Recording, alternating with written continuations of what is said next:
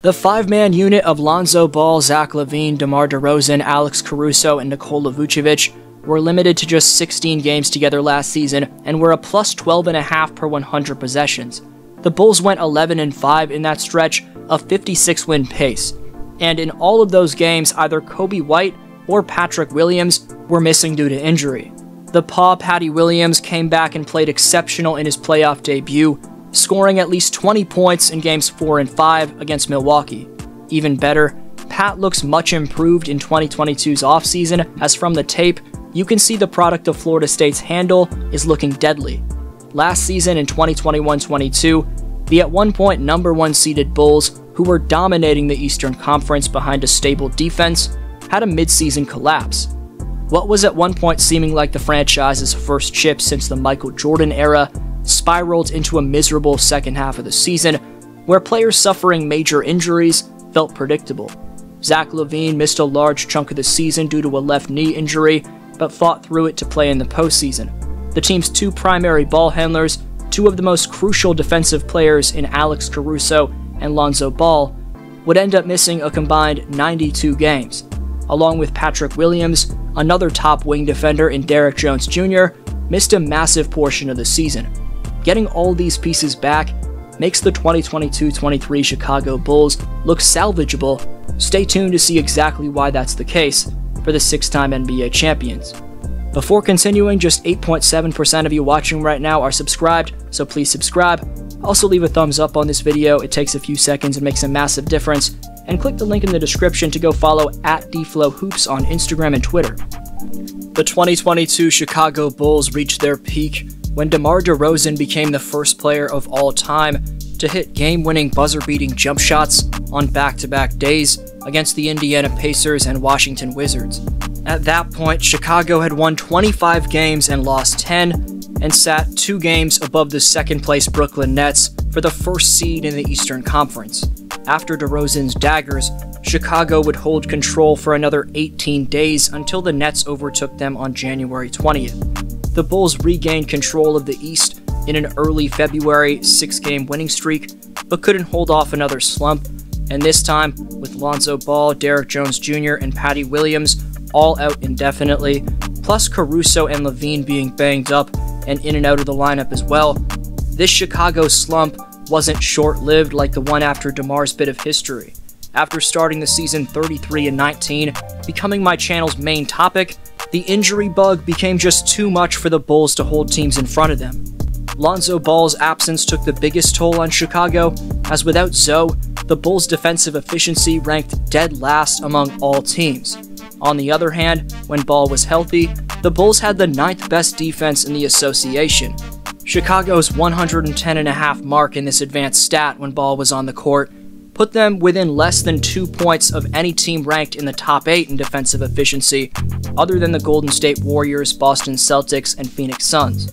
That proves to you Lonzo's overwhelming for a point guard 6'9" wingspan, his reactions in the passing lanes, clamping on-ball pressure, lateral quickness, communication, and extremely high IQ puts the Bulls' defense next to the very best in the association. Along with the advanced stat I mentioned to open this video about Chicago's starting 5, here's another fact that speaks volumes to how good this team is at 100%. When the Bulls' 28-point-per-game scorer last season in DeMar DeRozan has 2 top-of-the-league backcourt stoppers in both Lonzo Ball and Alex Caruso next to him on the court, the Bulls had a record of 17 wins and 7 losses. With their 3 primary backcourt players healthy, those games saw the Bulls post the best defensive rating and the 2nd best offensive rating across the NBA.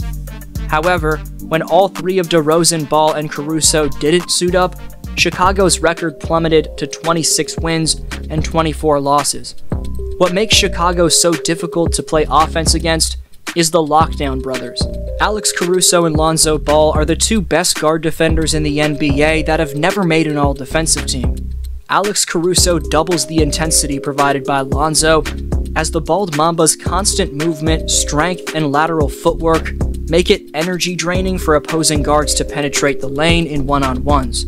Caruso's impact doesn't stop when he's the helper in pick and rolls, as he's got the ability to dominantly hedge and recover. When he's guarding the primary ball handler in screen and rolls, AC has consistently shown off excellent persistence and communication with his big man. This allowed the Caruso to swipe a career-high 6 steals against the Dallas Mavericks, and on the 21-22 season overall, average a career-high 1.7 steals per night. A shocking stat from these past playoffs comes in the charges drawn department. Despite Caruso and, more surprisingly, his offensive-based teammate Derozan having played 12 less games than anyone ahead of them, Alex and DeMar were tied for the 4th most charges taken of any other player, laying their body out on the line 4 times. This shows you that despite Derozan being known as a below-average defender, he's more than willing to lay everything out there on this end of the court. You can't forget about the offense that the Bulls missed when Lonzo and Alex both missed at least half of the 82-game season, as Ball and Caruso combined to average 9.1 assists per game. Lonzo shot 42.3% on 7.4 three-point attempts per game before he went down permanently. Caruso's volume and efficiency was much lower at 33% on 3 deep-range bombs each night, but the floor spacing and playmaking from the Bulls' 2 point guards was something they couldn't live without. The 4th overall pick from 2020's NBA draft in Patrick Williams is another player whose absence was felt significantly. He missed all but 17 games in the 21-22 season, but a campaign before that, as a rookie, Patrick's 111.7 defensive rating mark would have ranked him number 6 among all small forwards in that area. Off-season workouts display that Patrick's been putting in the reps improving his handle off the bounce, and more notably, his shooting off the dribble. The man looks like a completely different player, but then again, we need to see if this translates to the highest level before overreacting. But at the highest level last season, albeit in limited time, Patrick made 52% of his 3-point shots, improving on the solid 39% deep range percentage he posted over 71 games as a rook. However, the first round against Milwaukee was where Pat really shined. After returning late in the season from his injured wrist, Williams was in rhythm come the playoffs and gained experience guarding Giannis Antetokounmpo over a 5-game tilt. Despite matching up with the Greek Freak, Patrick still had the energy to be a real factor for Chicago in terms of putting the ball in the bucket.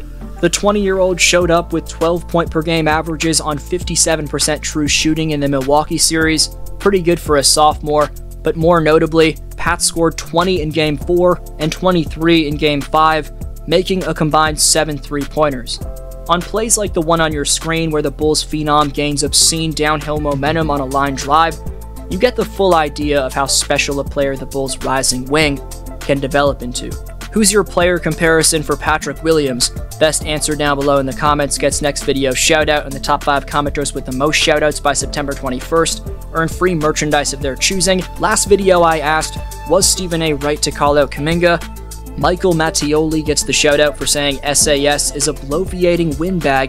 JK's going to average 15, 6, 3, 2. You don't want to see him after another year playing 20 minutes a game. He's 19 years old, making $6 million a year from one of the poorest countries on the planet.